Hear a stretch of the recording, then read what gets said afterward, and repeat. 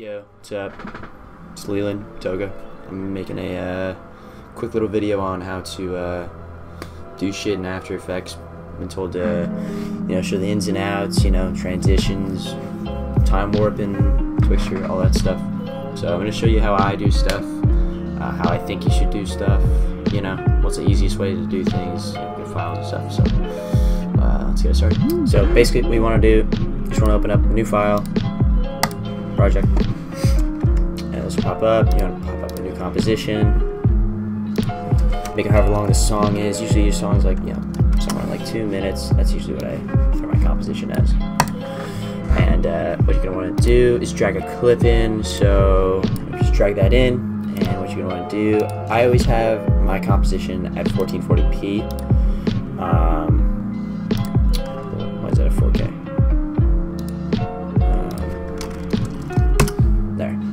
I always keep it at 1440 because I feel like that's the best whatever to have it at in here. I always keep my videos 1440 or 4K, but for the normal composition, I just keep it 1440. And just transform and fit it to comp. You got it right there. And so what you'll do is pull in a song. Alright, so let's use this song. This is an old song I used a long time ago. But I'm just going to use it because the beats are very easy to sync down. And so basically how I sync it, you just got to do that. You click B just to put the first marker. And that starts the, or the preview, the RAM preview window. Put it there, and then I just click N at the end of it. And that puts it at the end of the RAM preview of the song. And then what you want to do is you always want to have a backing layer.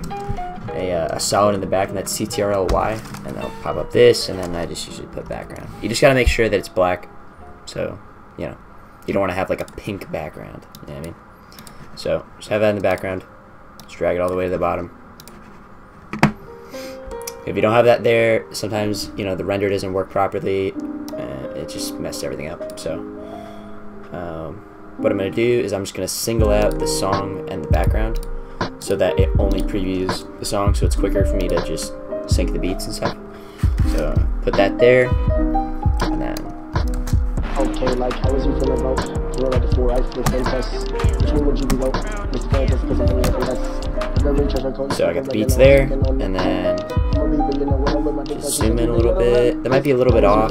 You can easily check the waveform and see if they're on or not. So that one's on, that one's fine. That one's fine here. So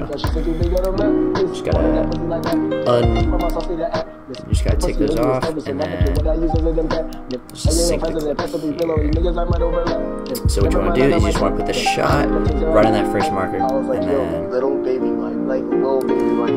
there. And then to cut things as well, it's CTRL Shift D.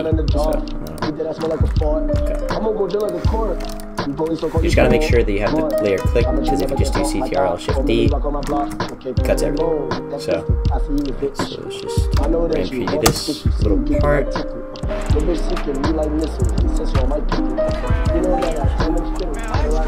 Okay, so here we're gonna want to time remap this. I use time remap, other people use other things. Some people use Twixtor, Crash, some people use Velocity, whatever. I use time remap.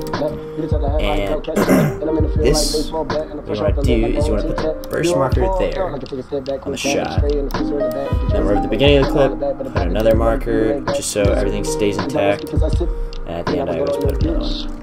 Just for the beginning, just so I don't mess it up or anything. And then what you do, what I usually do, is I pull the beginning a little bit to the right. So basically, if you pull the clip closer to the alright, so if you're gonna pull this that way, you're gonna make the clip slower. So that's how it is normal. If you pull it a little bit to the right, make the clip a little bit slower. If you pull it to the left, it's gonna make it a lot faster. So what we want to do here is make the clip a little bit slower in the beginning, and then when he hits the shot, we want it to slow down real fast. So we pull this a bunch to the left, 30 seconds or 30 milliseconds. And let's just maybe that, and it should be a little bit slow in the beginning, and then slows down real saw it in the end.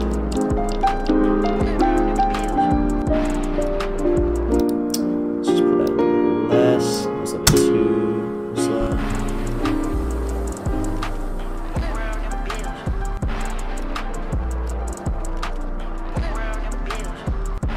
So now I got that sort of synced up, basically here. That's how you do the time remapping. And if you wanted to make it faster, let's say like on this last part here, you wanted to make it like fast. You know, going into the next clip, maybe you wanted to do like a transition into it. You just pull that a little bit more to the right, and then that'll make it a little bit quicker on that side.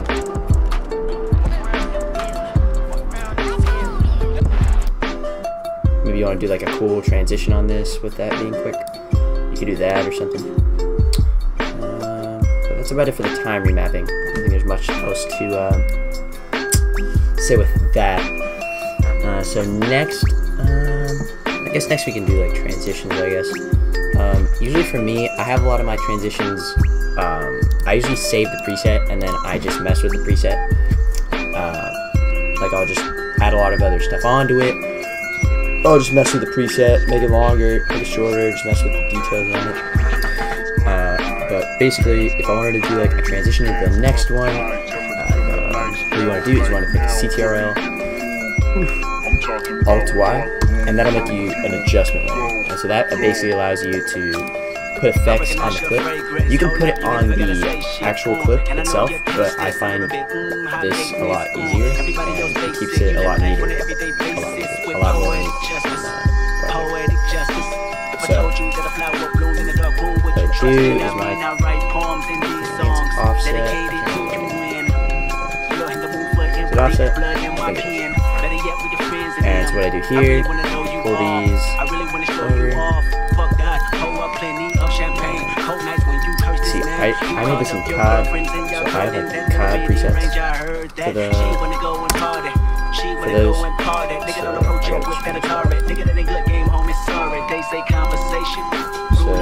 to do is keep the Y at 720 if I'm not mistaken.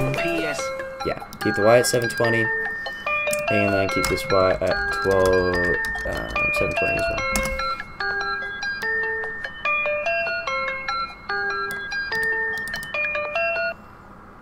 And then basically, like that's your starting point, so it would start here, but I want to start it like with it actually straight up on the clip. So 720 by 1280, that's like the normal resolution you wanted to keep it at. And then you'd put like the other resolution over here at, I don't know, maybe, let me just put another clip on here just so it's easier to digest, I guess. So let's just drag this here.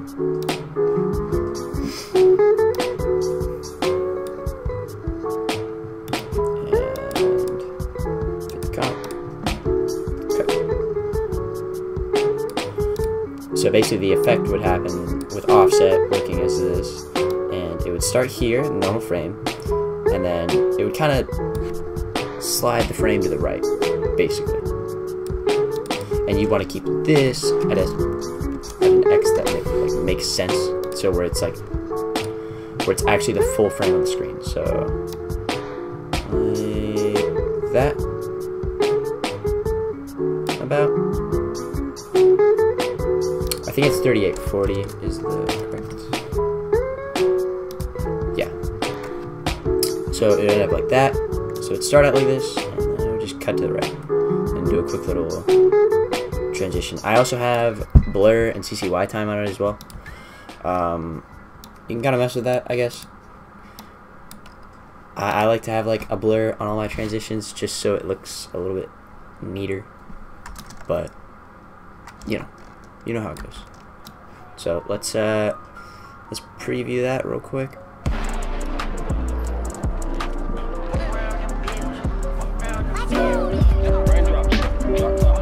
So it looks pretty cool like that. Obviously, I'd add a little more to it when it comes down to it. Maybe I'd put like an overlay that would transition it up into the next clip. Alright, so basically, for my effects and stuff, I usually keep it pretty simple, and I usually stick to pretty basic stuff, and then I kind of just put like cool overlays and stuff, and put effects on that. That's usually what I do. So I'll kind of explain how you go about doing it. So basically, make a new adjustment layer, because that adjustment layer you don't really want to. I try to keep my adjustment layers separate. So, so basically, again, I have a preset of all my stuff because it's just annoying to do everything again and again and again. Basically, what I do is I just put these. I got some BCC lens blur, some transform, brightness and contrast, and some flicker.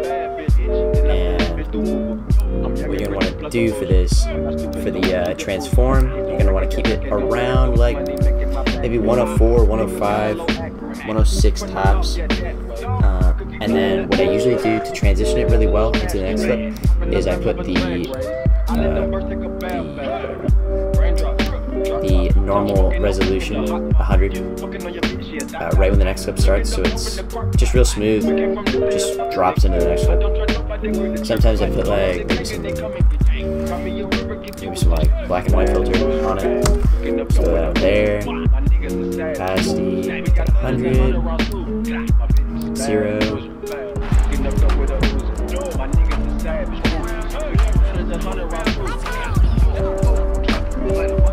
It's pretty cool.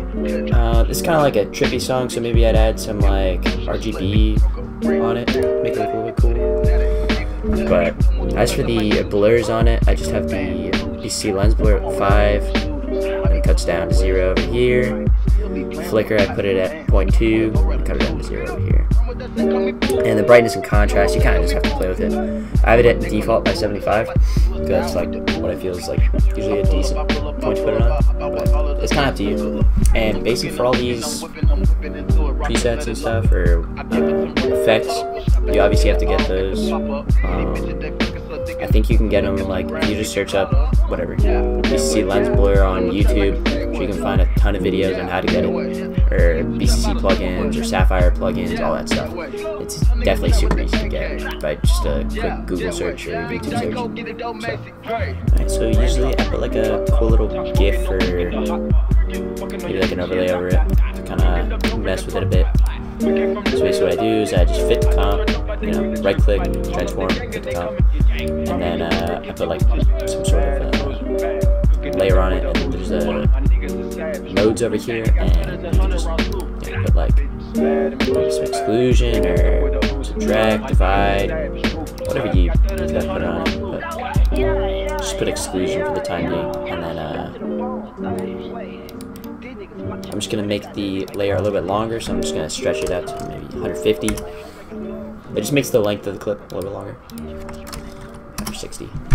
I just want it to be the whole duration. I'm going to opacity it in. So basically how you do that, you click T on your keyboard, and that'll bring up your opacity. So start at 0, and maybe pick it up to like 100 over here. And maybe you want to put like an effect on it or something. That's usually what I do to make the overlay look different, because I use a lot of the same overlays most of the time, but I just kind of put a ton of shit on them to make them look a little bit different than the next. You know what I mean? So maybe I put some VHS on it. That actually looks pretty cool. Maybe throw some warp chroma on it. Maybe that'll look cool. Like 0.9. And so I'm gonna put some RGB split on this. Basically, it's just time warp RGB, and you just shift the frames a little bit. So right here it's at 0, and then I put the top one at 3, bottom one at -3, so it kind of makes that little look to it. So if I were to change it up a little bit, look like that, or and then I have that effect, and it cuts into this, so it's kind of trippy, looks pretty cool. Basically what I do, I put RSMB on it, I put blur map 0.2, I put motion sensitivity at 25. It makes it look pretty, with a little bit of a, blur effect to it, but not much. People just kind of slather it on there. They just like bust it to the roof with RSMB, and it looks like shit. So I don't do that. I put 0.2, 25 on the bottom sensitivity. And when it comes down to color corrections and that type of stuff, I don't really mess with it at all, really. On all my videos, I usually keep it pretty bare minimum. Maybe I add some levels, but I like to keep the game looking as fresh as possible. I like to keep it as like simple, you know. I want to keep it bare minimum when it comes to those things. So I want it to at least still feel like Fortnite in a sense, because I feel like people just, you know, throw on CCs and it makes it just look bad, in my opinion. So what I do, put some levels on there, maybe bust that like that, put it all like that, mess with it there. Maybe I'll do some levels like that, make it a little bit darker or something. Or maybe I'll put, as an example, this is the color correction I put on Faria's video. Basically I just put some curves, mess with them a bit. So you kind of mess with these a little bit and it makes it look a little bit more blue or less blue. I kind of wanted to make the edit feel a little bit like purpley because it's MGMT, so you know, they have like a trippy vibe to them, so I like that color. And also I put hue saturation bright, and I was just messing with the hue shift. You don't have to, but I think it actually looks pretty cool when you mess with it a bit. It makes the game look a little bit, you know, different, which is cool. But I like to keep it, you know, decently similar. So kind of like that. And then I don't know, I had some tint on it. I don't really remember. And then I had a tiny bit of flicker. So that's basically that. And so let's just preview it with all this stuff on there. Last thing I wanted to say, I like to keep RSMB on the bottom of all the adjustment layers, just so like you don't want to be applying the RSMB to the effects. So you want to be putting it like at the bottom of the effects, because if you're applying the RSMB to the other effect layers, it does not look very good at all. So I like to keep it bottom. As you can see, I just put it on the bottom layer. Really easy. So with everything on it, this is how it looks.